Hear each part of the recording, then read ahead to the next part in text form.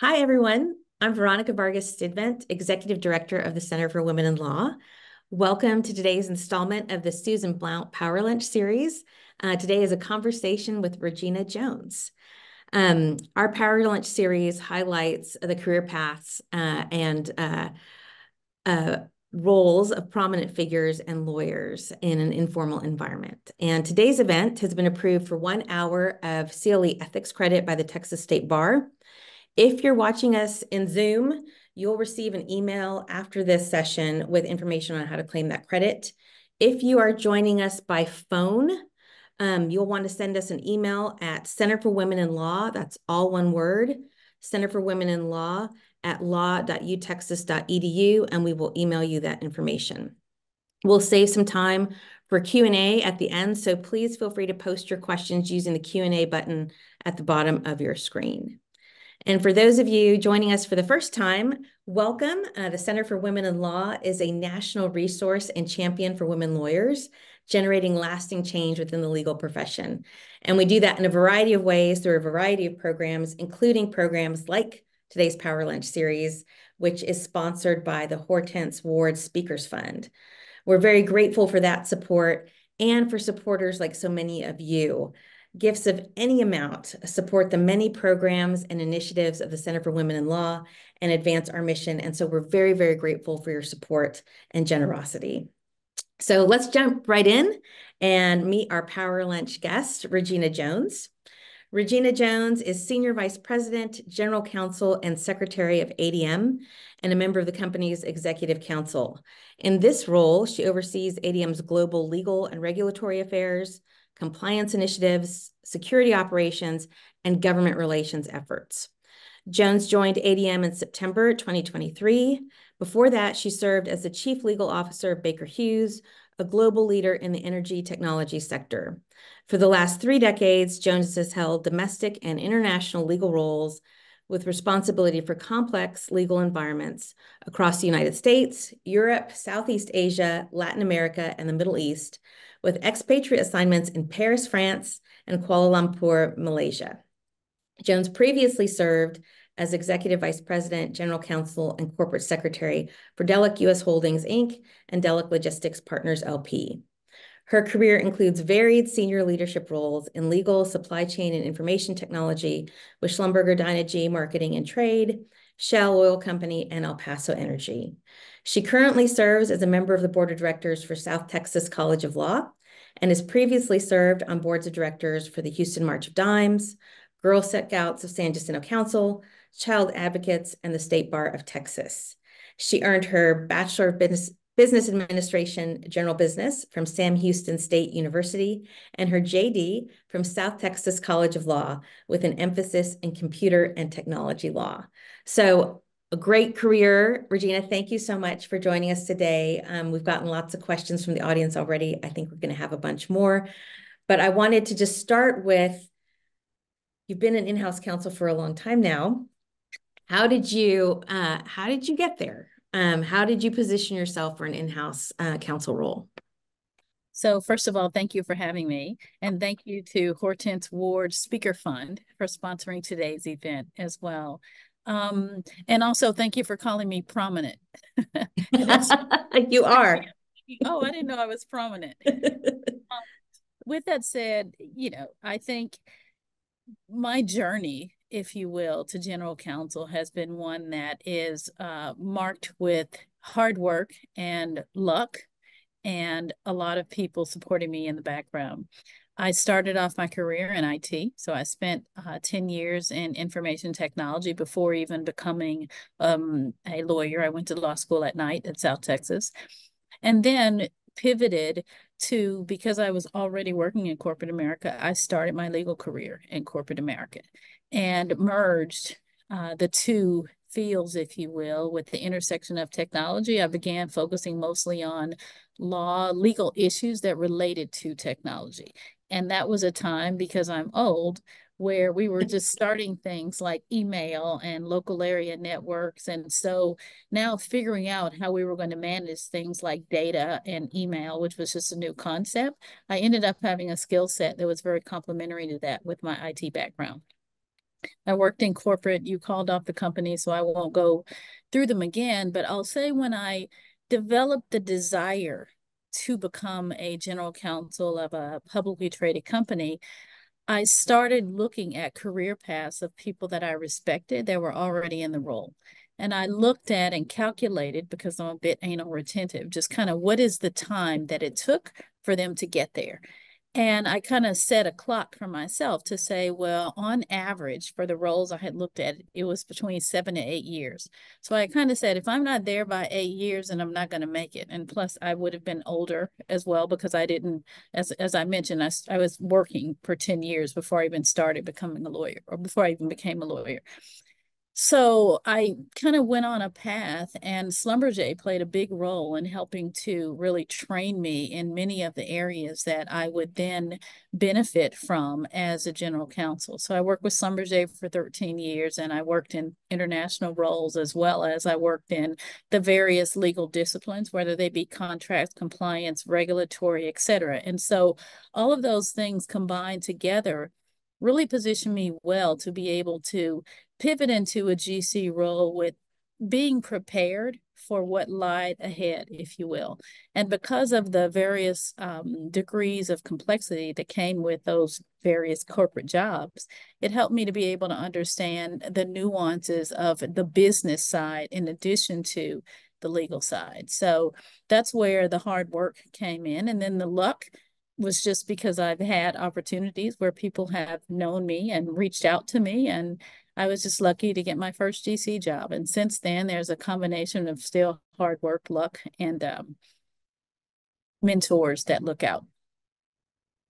And you mentioned coming through the corporate systems, really starting in the business. And so I would posit that gives you a leg up in terms of understanding the business, which sometimes can be a stumbling block, particularly for new in-house counsel, to understand business interests and how they coincide and sometimes collide with legal issues and interests. So I would be interested in your perspective on how you really navigate that, and how, as a general counsel, your client is the company, and how you really think about the business interests, the business goals, and then help people understand where they intersect or where they bump up against legal responsibilities or issues and things like that. How do you do that? And did your background coming through that, having that corporate and business side experience already, did that help you?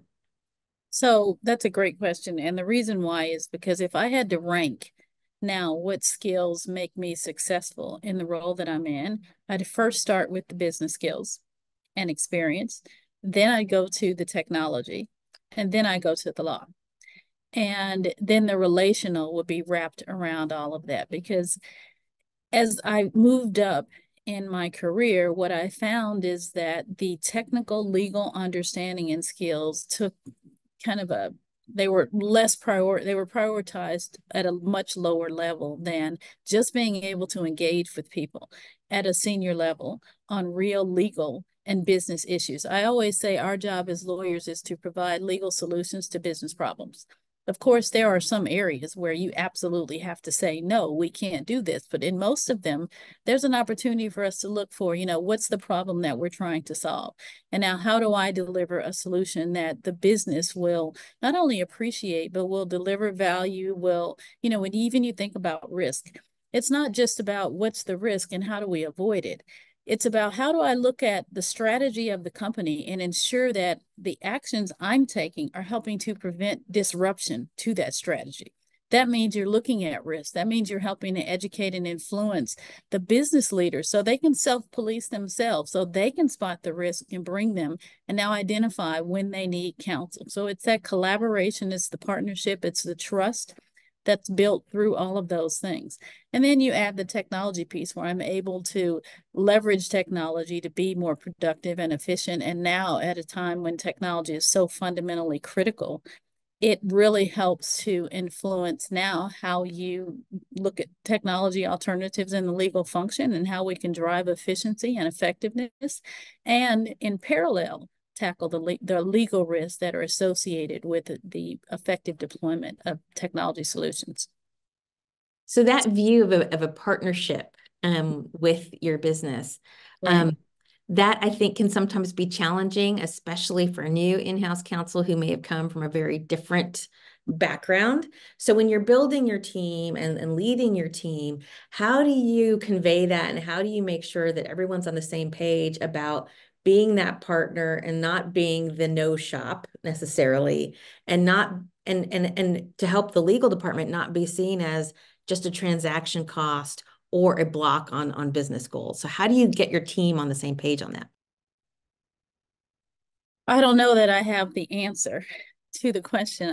There are practices that we follow. And I will say, when you're in-house and when you're working in a company, your internal client is going to help you understand that pretty quickly. Because if you show up being the lawyer in the room and that I just want to deliver now the answer to questions, i.e., can we do this? Can we not do this? It doesn't really provide the solution that we're looking for. You have to come in understanding what's the output, what's the problem we're trying to solve, how do I step into their shoes for a moment, because you're going to have to get them to step into yours as well. So it's recognizing that your role is not to take the decision. Your role is to advise the business on what's the right outcome for the business. You represent the company, which means that you've got to understand it's a long game. First of all, even with ADM has been around for over 100 years.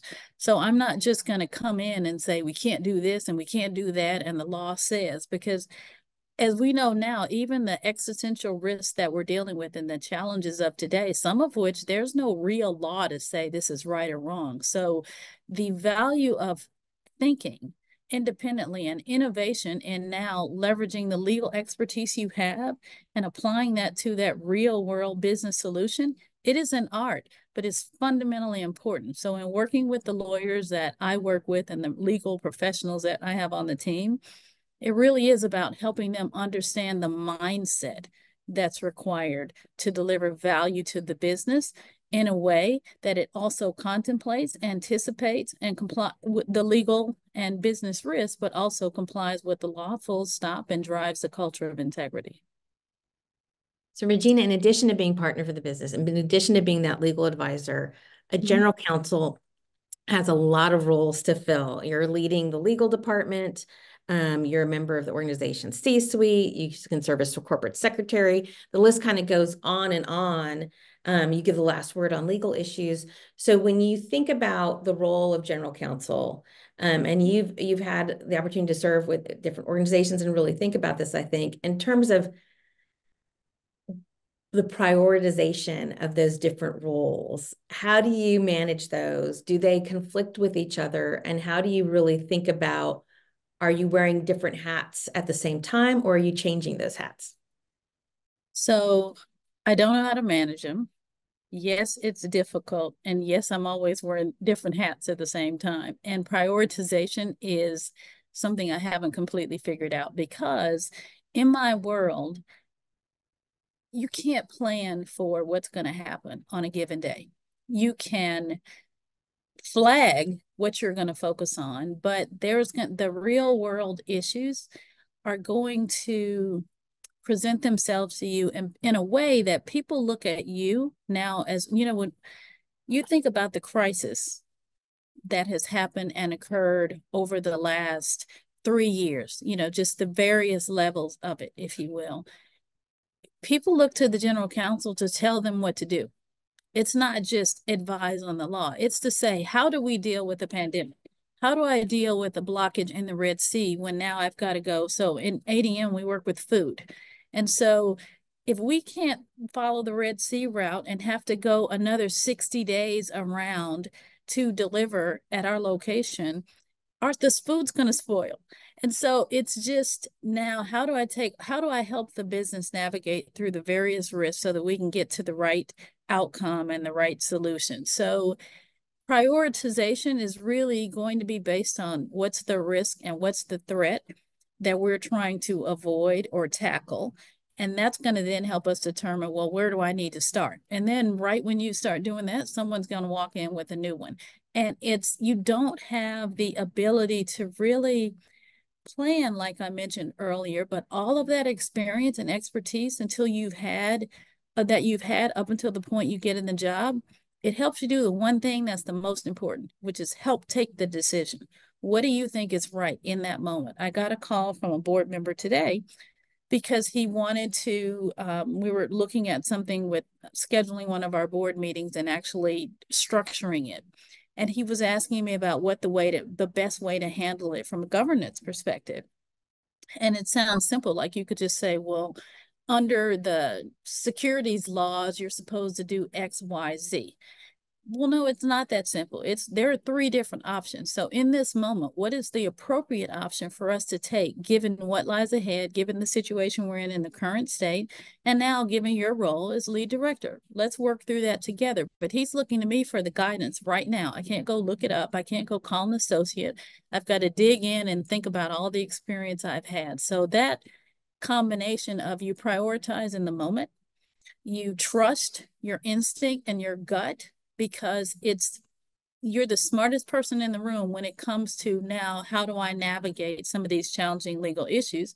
And then you help make sure that to the extent a different risk presents itself, that you advise on that one as well. So it's not simple, but it's highly important. And as you're trying to work those things through in the moment, do you think that heightens sometimes the ethical challenges or the legal challenges that a GC faces, because you are in a unique role where you're not just a legal advisor and you really are balancing a lot of interests. So what are the big ethical issues that face GCs as they do wear all these hats? So, ethics is an interesting word because in the corporate context, recently I've tried to latch onto the term integrity, because it's all about making good decisions at the end of the day. And those decisions need to be grounded in what's ethical, what's appropriate, what's compliant, what's legal, what's the right thing to do when there's not clarity in all of those areas. And it needs to be aligned with the long-term company objectives and meeting the interests of the various people people or entities in your ecosystem, whether it be clients, customers, suppliers, et cetera. So I say all of that to say, it's hard when you have to take all of that into consideration. But at the end of the day, it really is about now, how do I manage and address the risk in the right way? And how am I making sure that as we make decisions, they're the right ones? Because sometimes ethics can be about laws and rules. Sometimes it can be about morals. Sometimes it can be about the values that the company holds. Sometimes they can be external as well. When you're talking about, well, what do our clients or our stakeholders expect us to do, or our customers or our suppliers? So it's, at the end of the day, there's a degree of ethics in it, but I try to look at it more so as its integrity that we need to bring to the table, and its compliance with the rules, but it's translated in a way that people can understand.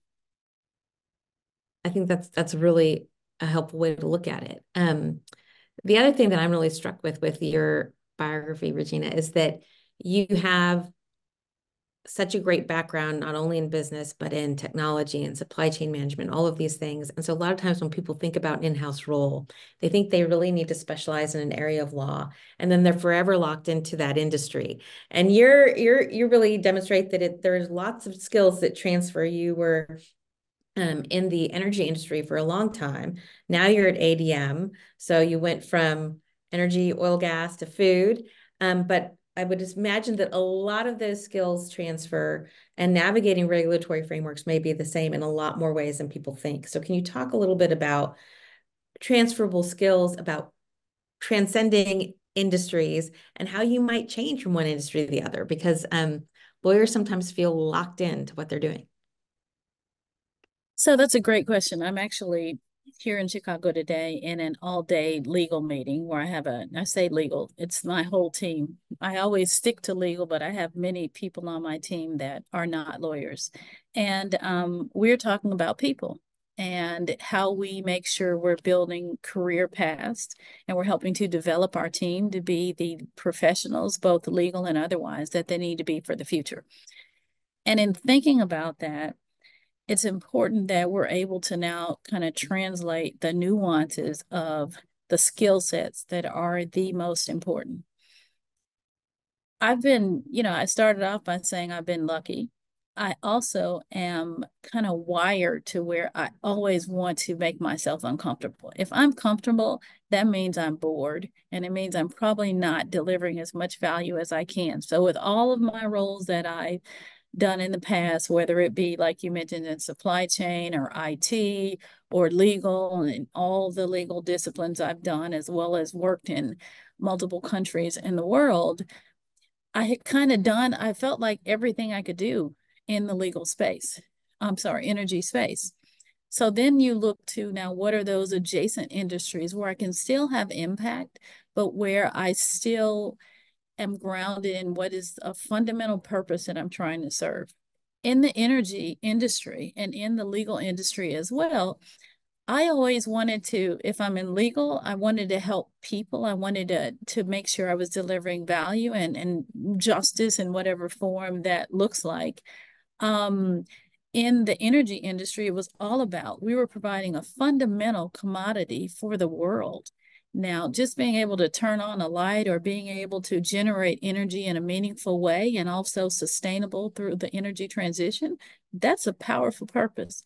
So when I pivoted to the agriculture and food industry, it just, besides the fact that it's very adjacent and there's a lot of intersection, ADM has the largest carbon capture sequestration active field in the United States and one of the largest in the world. And it's been operating for 10 years. We do partnerships with the energy industry all the time when we're looking at now how can we work together to create a sustainable future. But more importantly, the agriculture industry is actually the largest percentage or has the largest percentage impact on the environment than some of our other partner industries.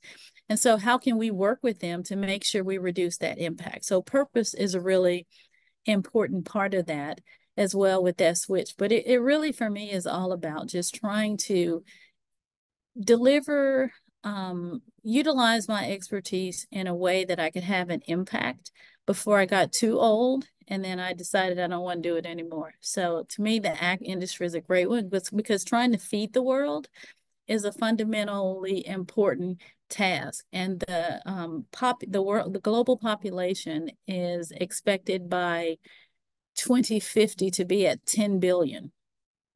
And yeah, I think I got that right for any fact checkers out there. But with that said, we can't use the same traditional forms of agriculture that we have to deliver the volume of feed the volume of people that we're going to have to in the future. So innovation and partnership, but doing it in a sustainable way is really important. So that's what led me to make the change to this particular industry. And I've had plenty going on for any of those of you that have Googled ADM in the last 6 months. Or not 6, 3, feels like 6. I'd love that you talked about not only purpose, but about really developing your team and career paths.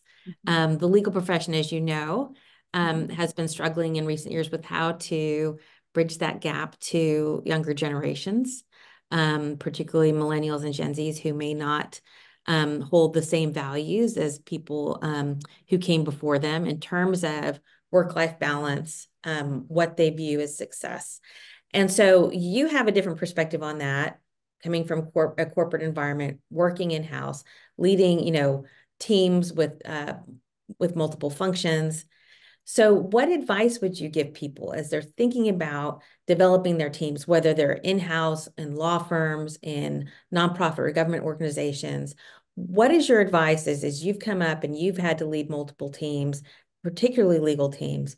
How do you think people should be thinking about developing their people, leading teams, and really building that pipeline for the future? I think there's two perspectives. So one is if I'm a member of the team. So if I'm the lawyer, I want to make sure I'm doing the best I can and delivering legal support in a way that it's looked upon as being beneficial to the company or the firm or whoever I'm with. So what do I mean when I say that? I think an important part of my ability to be successful has been my desire to ensure that I wasn't just making myself look good, but I was making the company look good. I was making my boss look good. I was a person that people could relate to and wanted to have on their team. And sometimes we come in with the mindset that if we're smart and we're good, that's all it takes. Recognizing that there's accountability in all of those places, both as a team member, as a colleague, as a person who has a role to play in the company and in the environment is really important. As a leader, I think it turns to, there's a much higher degree of accountability. I have a team of about close to 500. And on my team, I need to make sure that all of them have a plan and a path for their careers. And that means I need to understand and be able to provide the resources and the platform that they can thrive in their respective roles. They need to understand why are they here and why is it more beneficial for them to make the choice to work for this company versus another company, because we can't take our teams for granted. Our people are the most fundamental asset when you're in the legal profession. We need lawyers that are going to be the lawyers that we need tomorrow, not just today. So new skill sets, whether it be through AI or whether it be through some form of technology, or whether it be leverage, how do we look at data and data privacy, or how do we look at things in the context of the various geopolitical risks that we have now? My job is to make sure that they're prepared for where they need to be. And I'm hoping that they'll make the choice to continue to work with ADM. Or whatever company I'm with with. And so what that means is that there's a partnership, if you will, where I need to both listen and understand and provide those opportunities, while in parallel, they need to show up and deliver and make sure that they're driving value for the company, but also performing at a very high level. Because in the current environment, what we do matters. So if the two are aligned and working together and there's clarity in expectations, clarity in communications, then that means through that partnership, we're able to actually build something together. And that's building a career, it's building a strategy, and it's helping us to move further. The last point I'll make is I have a saying that if you want to go go fast, go alone. If you want to go far, go together. I like that. And I'm trying to think about the challenges people are facing, particularly the intergenerational challenges. So about going far and going together, when you're talking about a multi-generational team, what are the lessons you've learned for bridging those gaps, both in terms of communication and values? And maybe maybe the gap isn't that big, but I'd be curious to see what you found in that space. I think it's simple in that you meet people where they are. All right, but that also means you have to understand now how they think, how they engage. Some people are very direct and they respect when someone can be direct with them, which is just tell me how it is, shoot it to me straight, make it fast so we can move on. There are other people that actually want to understand because they take meaning in now what they're doing. And so as a result, you have to explain to them the why before they can even get to the how. So that if they understand it, now they're going to run with it and they're going to be all in. There are other people where they may not be convinced and they don't really want to do it, quite frankly. But you've got to help them understand why it's important and why it's the right thing for us, irrespective of the fact that it may not be something that they would adopt. There was a leader that I worked with previously, and she used to say, we may not be in agreement, but when we leave this room, we're all going to be aligned. And so I think it really is just the concept of meet people where they are, take the time to understand their culture. I used to think that everything revolved around Americans, meaning the United States, if you will. When I was in the US, I wake up, I want to have a meeting at 9 o'clock. Excuse me. I want to have a meeting at 9 o'clock a.m. Well, I'm not even realizing that's 11 p.m. in Kuala Lumpur. And so recognizing that now when I schedule a meeting at 9 a.m., I'm the only thing standing between them and being able to go to sleep. And so being conscientious about now the environments that people are in and the cultures that they're in are really important too. And being open and leading with empathy is, I think, the final thing that I'll say on that. It's important that we as leaders not just drive because we have power, but drive forward because we do it in a way that we're demonstrating empathy. Do you think, you mentioned the crisis of the last 3 years, do you think that the pandemic helped or hurt in that regard? Do you think that gave people a little more empathy for what was going on, as people really, as we're doing right now, you kind of zoom into people's homes and get a better sense of where they are, as you say? I don't know. I think that you could probably look at it both ways. If I just continue to stick to the last 3 years, I've seen examples of true care where you can see examples of leaders who demonstrate care and empathy in their actions and concern for others. But I've also seen the opposite, where we have leaders who lead from places that I don't always understand, and to a degree where they're not practicing actively listening or care or concern, quite frankly, for the implications of some of their behaviors. So I think it's a balance, if you will. We have grown together in many ways when we have to. When things happen, I've seen examples of how now that social purpose resonates, and you see examples of people stepping together on issues or coming together on issues like they never have before. But I also see discord and lack of leadership in other ways. So I'd say it's a balance. So I want to circle back to your role as general counsel and ask a couple more questions on that, and then get to questions from the audience. We've had some submitted so far, and I would encourage everyone who's watching live, if you've got questions, go ahead and drop those in the Q&A now so we can get to them before the end of the hour. But I wanted to talk to you about how has the in-house legal role changed has it changed since you started? Since you sort of took on the legal role in a corporate environment, have you seen that role change? Are there different expectations now than there were when you first began? So yes, it has changed a lot. Being a lawyer in the current environment is hard. And I say that because we're no longer looked at in most instances, and I just do want to be conscientious that I am speaking from the seat of a general counsel or a chief legal officer, but the reality is that we need to show up now with an understanding of the law, but we need to be able to opine on issues in a way that it's an appreciation of the reality.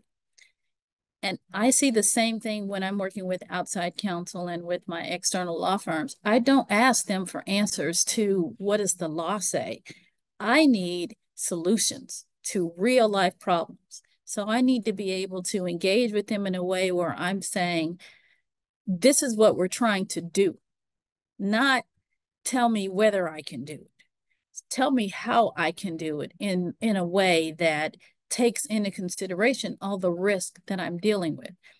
That's a different question than used to be asked. And you combine that with the fact that there's not clarity in a lot of instances. It used to be that laws were more mature and you could find an on-point case, or you have an issue and you could point to, now this is how it's been addressed in the past.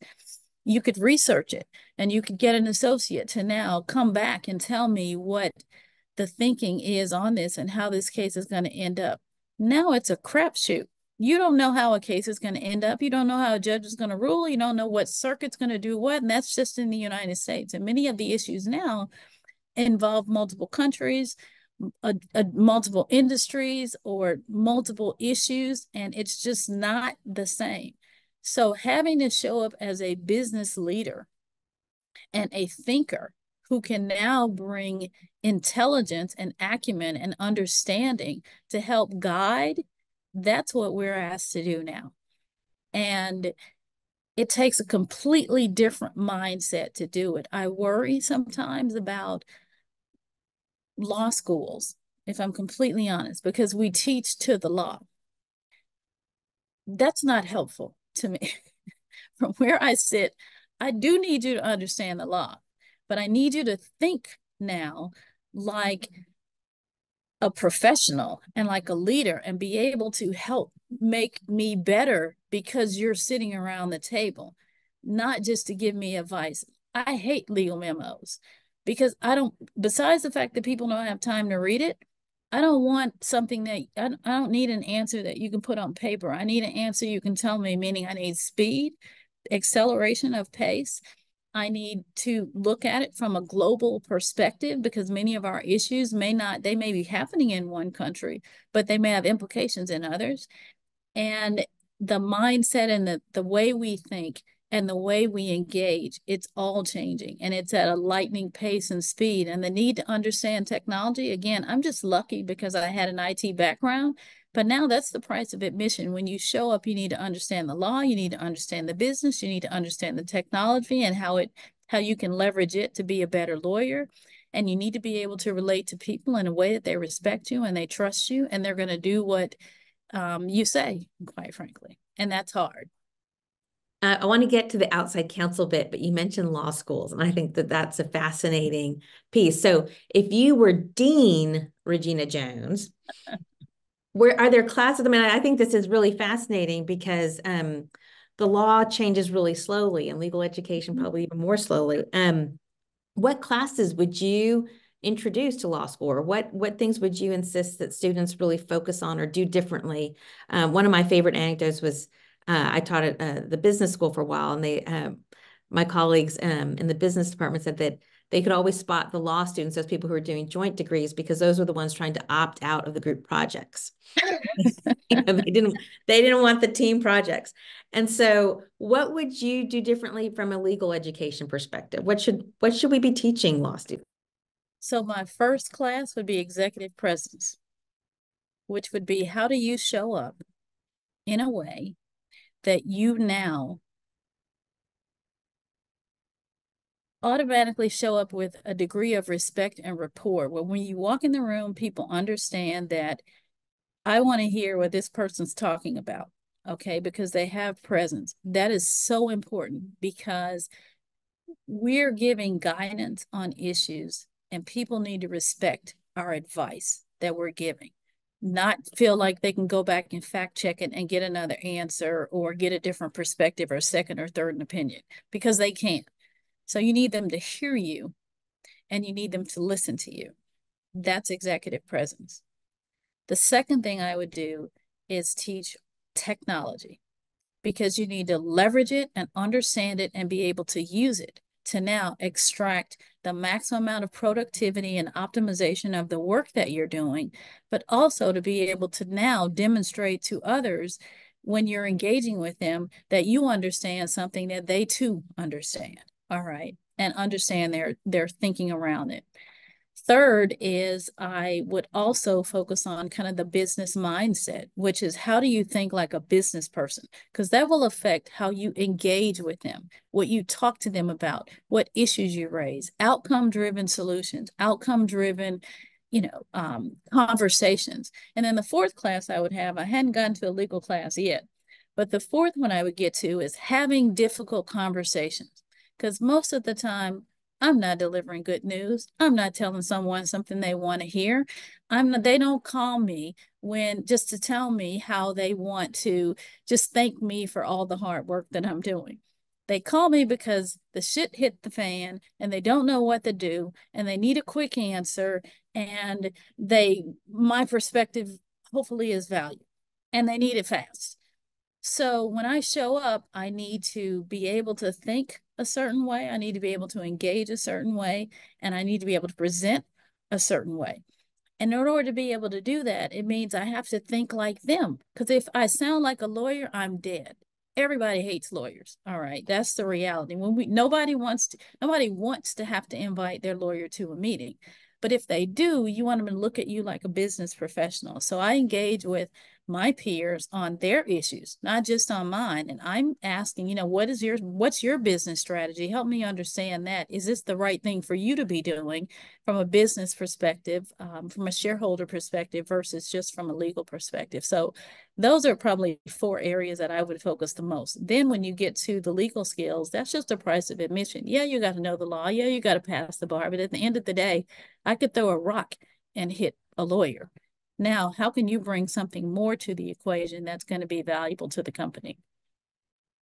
And that's a good segue to outside counsel. We got a lot of people on this call in law firms wondering how to better serve their clients. And so what do outside counsel do that really works? How can they be, what do they do that's the most helpful to you in your role? And what are the things that you wish they knew to do differently to be helpful to you in your role? So, this could be a whole lunch session, right? This could go on. I know we could, this could go on for hours, but. So the law firms I like to work with the most are the ones that are willing to think different. I'm not talking about alternative fee arrangements. I'm talking about thinking differently and being able to solve and deal with issues in a way that is just different. The lawyering of the past, which is I call you if I need something, I pay you by the hour, and you give me a memo or an answer, is so frustrating. The lawyer that shows up thinking about the stuff I hadn't thought about. There are counsel that will come and say, and no, don't add me to the list so that I get the listservs or the updates or the bulletins. Reach out to me and say, have you noticed this? Because this is the next big thing. When you go to your board meeting, you need to be reviewing this with the board because this is an issue that would affect ADM. Or we've had these recent cases, and based on what I'm seeing, I think it's important that you look at or consider now how these could potentially impact your strategy here. The best type of lawyer is the one that's thinking proactively about not just the issue we're dealing with, but the issue that's going to come 3 issues from now as we deal with this one. And is also thinking proactively when you're not thinking about some of your issues. And I say that because we're going to come to you with the legal work. When the issues rise, when I have a lawsuit, I'm going to find a law firm and I'm going to pick based on whatever the discipline expertise is, who I have a relationship with, what their rate structure looks like, what their success rate looks like, all of those things. That's not going to change. But the one I'm going to call first is the one that I know is it's going to benefit me in the future. I'm going to get a return on that investment beyond the resolution of this matter. They're going to be thinking about this matter and in the context of our strategy.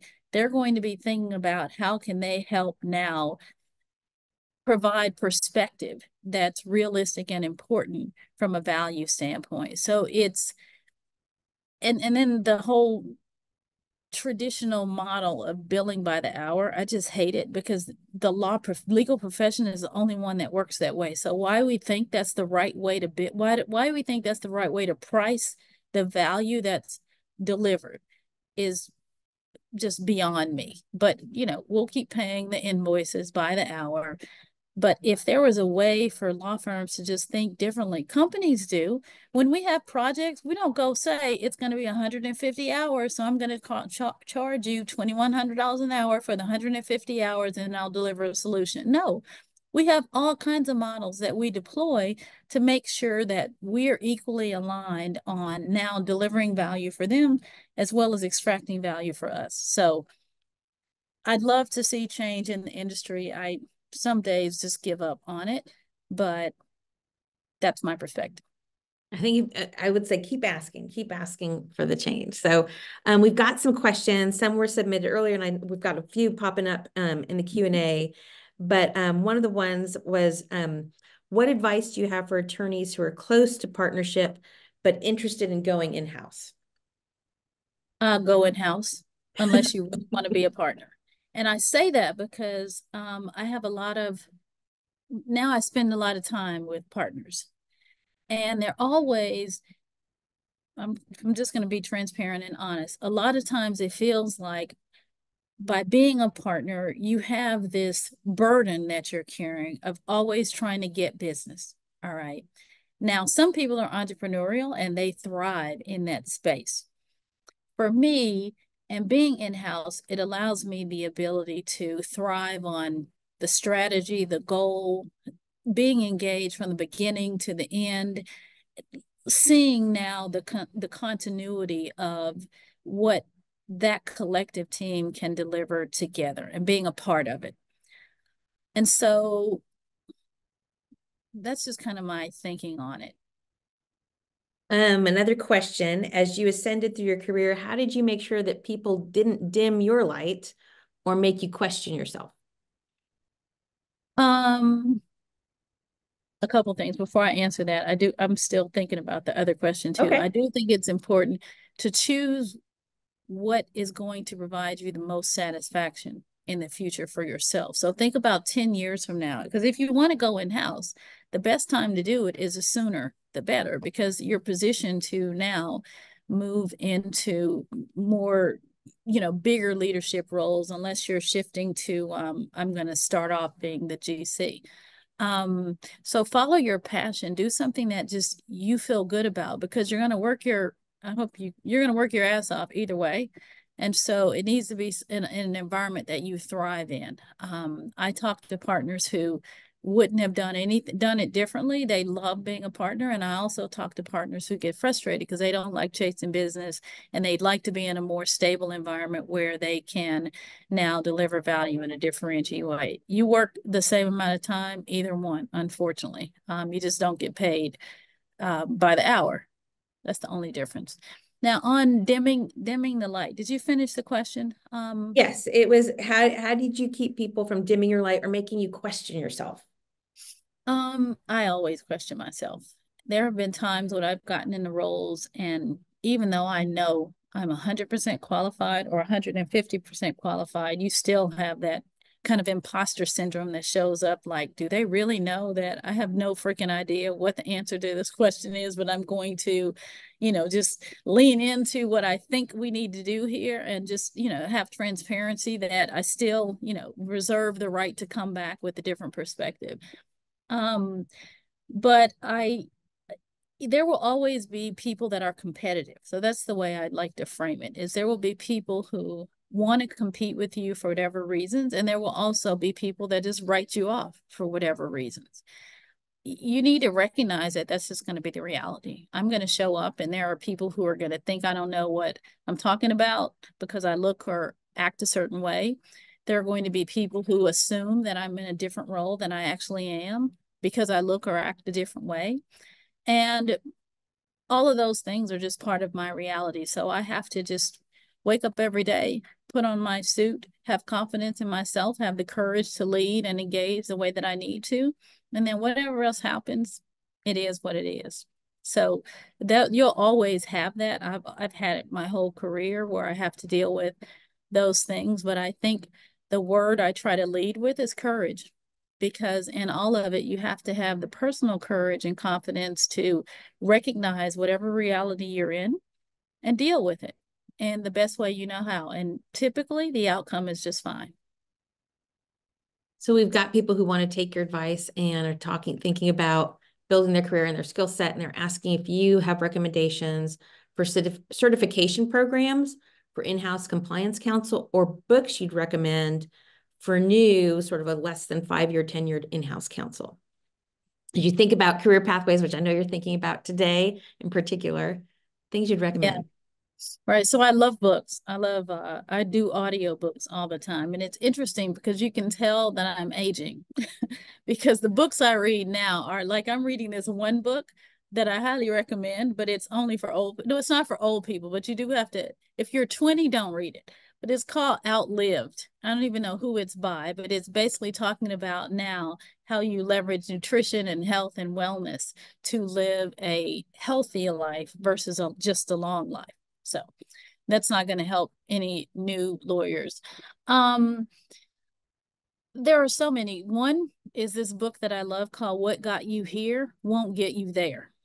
And that's for every period when you're making a transition in your life, because sometimes we forget. We think because we were good at something, that might be what got us the role that we're in. But trust me, that might not get you to the role, to the next role you need. Like being a good lawyer got me so far. Being a good person got me so far, and being a good leader gets me so far. So what are the skill sets that you need to deliver and encompass I'm saying encompass, I don't think that's the right word, but anyway, what are the skill sets that you need to possess to be able to now thrive in the role that you're in today, to be able to get to the role that you want to be in tomorrow. So I loved that book, and I love the saying as well, what got you here won't get you there. Outliers is another one, because there's small differentiators between good and great, even though that's another book as well, Good to Great. But Outliers is one that someone gave me very early in my career, and I read it twice, and it really helped me just understand simple concepts that could have tremendous impacts in just my personal as well as my professional life. So those are a few. I have read this book recently, which is just fascinating, but it's not a career or self-help book. It's called The End of the World is Just the Beginning. And I say it's fascinating because it talks about just all of the aspects of our global economic infrastructure and how it was built from the beginning of civilization through today, and how as you decouple it, everything falls apart. And now what that means to both the United States as well as countries around the world in the current environment. You've talked a lot about your experience internationally. What are the things that we should be thinking about or learning from a more global perspective? Everything. And I say that not to sound like Sarah Palin. I read everything, but because everything that we deal with, that I deal with, has a global either implication or some aspect to it now. Whereas we used to be a society that could thrive on its own, now I couldn't underscore more the importance of having global perspective and global insight. And that doesn't mean you have to travel the world, but be well read. Understand what's going on in other countries. Don't just watch CNN. Watch BBC. Pay attention to what's going on in media when they're talking about now what's going on in Asia and what's going on in world markets and global trade. Be well read, because that's so important when you're in now professional business environments, that you understand what's going on around you, not just in the United States. And we're getting close to time, but I want to give you the last word. We've talked a lot about the past, what got you here, tips and advice that you've learned along the way. What makes you excited for the future? What makes you optimistic about tomorrow and next year? Instead of, we'll stop our retrospective. I want to get your future thoughts. Okay, so you made the assumption that I was optimistic. Maybe that's a wrong assumption. So tell us. No, just kidding. No, I'm an optimist, period. And I'm just excited about every day, I'll be honest. I think the things I'm most excited about are technology and just the way that it's just the pace and the speed at which technology is changing our lives. We can thank COVID for a lot of that. But I was in Arizona just a couple weeks, and I had never heard of Waymo, which is self-driving car. So just like you pick an Uber, you can pick a Waymo, which is a car that does not have a driver. It's automated 100%. I think about technology that way. I was listening to something on NPR yesterday, and they were talking about how flying cars aren't anything that is now, it's not the Jetsons, it's actually a potential. We look at drones and innovation at speed and at scale. And so technology is probably what inspires me the most and gives me optimism, because I'm hoping that whether it be in the medical field or whether it be in just our lives and our lifestyle and having the impact on our future. And hopefully through technology, it'll be able to help us with some of the business and environmental challenges that we're dealing with right now to have a more sustainable future. So are you excited or wary about AI? Both. Right. And if you're not excited and wary, then you should be both. All right. Thank you so much, Regina, for joining us today. You've given us a lot to think about. Really appreciate your time, and please thank your team for allowing you to step out of your meeting today to be with us. We really appreciate it. Yes, and thank you as well. Thank you to everyone for listening. I hope that you've gotten just a little nugget out of here that may be able to be beneficial to you. And I wish you all the best. Thank you. And as I mentioned, today's event has been approved for 1 hour of CLE ethics credit. So you will receive, if you're joining us by Zoom, you'll receive an email with how to claim that credit. If you are dialing in, please send an email to Center for Women in Law, all one word, at law.utexas.edu, and we'll get you that information. I hope you all will join the Center for Women in Law at future events. Please be sure to follow us on social media and check our website out for more information. Thank you all so much. Thank you. Thanks, Regina. Thanks.